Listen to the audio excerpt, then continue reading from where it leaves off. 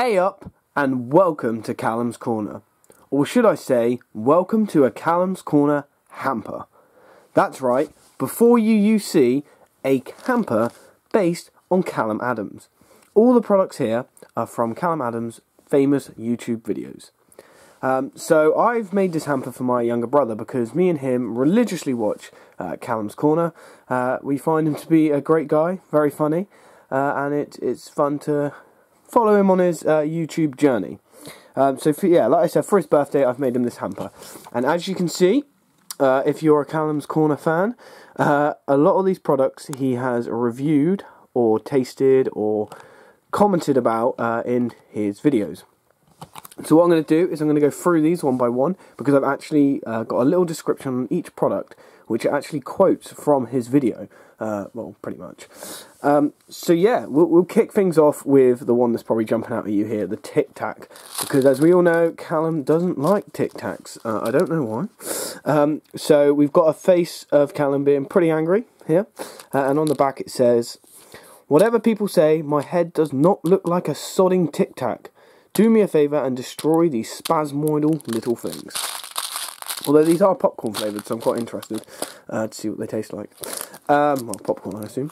And then next up, we got the Wagon Wheels, which Callum reviewed in one of his snacking videos. So one of them, you've got a nice smiley face from Callum because he likes the Wagon Wheels. And here you go. A forgotten snack, and much better than those healthy Belvita rubbish. It's just a shame they're a lot smaller when I was younger. Which is absolutely true. Even when I was younger, these were a lot bigger than what they are now. Next up, we got the walnut whips. So, walnut whip. There's only one way to eat these delightful snacks. Bite off the base, eat halfway down, and scoop out the fondant with your tongue, leaving you with a bite of everything. Perfect. Which is actually a really cool way to eat these. I haven't tried that yet, Callum, but I've bought two, so hopefully my brother will let me have one. But like the Wagon Wheels, these are well tiny. They used to be a lot bigger many years ago.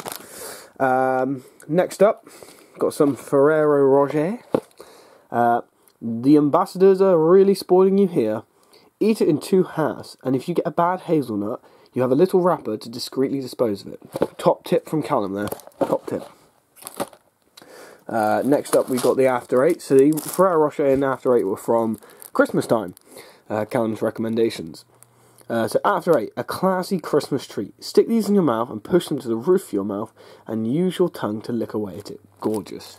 Another good tip there from Callum. Next up we've got the Toffifee. So, the world's most underrated confectionery. A golden cup full of goodness that just slides down your throat in one of the most enjoyable manners ever. Possible, sorry. That's a Callum's Corner quote. Next up, Borders. Milk chocolate gingers. Callum's favourite biscuits. Without doubt, the best biscuits you can get. A bit pricey, but dunk these in your tea about 4 times and everything comes together. Beautiful. And then we've got, from one of his more recent videos, the chili con carne, Schwartz, which Callum tried to have as part of his vegan diet, but he was planning on having this as part of his vegan challenge, which I just said. Turns out it may contain milk. It either does or it doesn't. Urgh. Yeah, very frustrating there. You can, where is it? I can't see where it says it, but I'm sure it does. Probably says it there. Anyway. And then the final one, which I'm not going to get out, is a carrier bag here, which contains 2 things of beans. Here are 2 cans of beans readily prepped in a carrier bag in case any slimy spasmoids come your way. So that's kind of wrapped around the bottom of the hamper, so I don't really want to take them out. But yeah, that's it guys. That is a Callum's Corner hamper. What do you think? And would you like to receive this hamper? I know I would, but hopefully I'm going to steal some of the snacks from here anyway.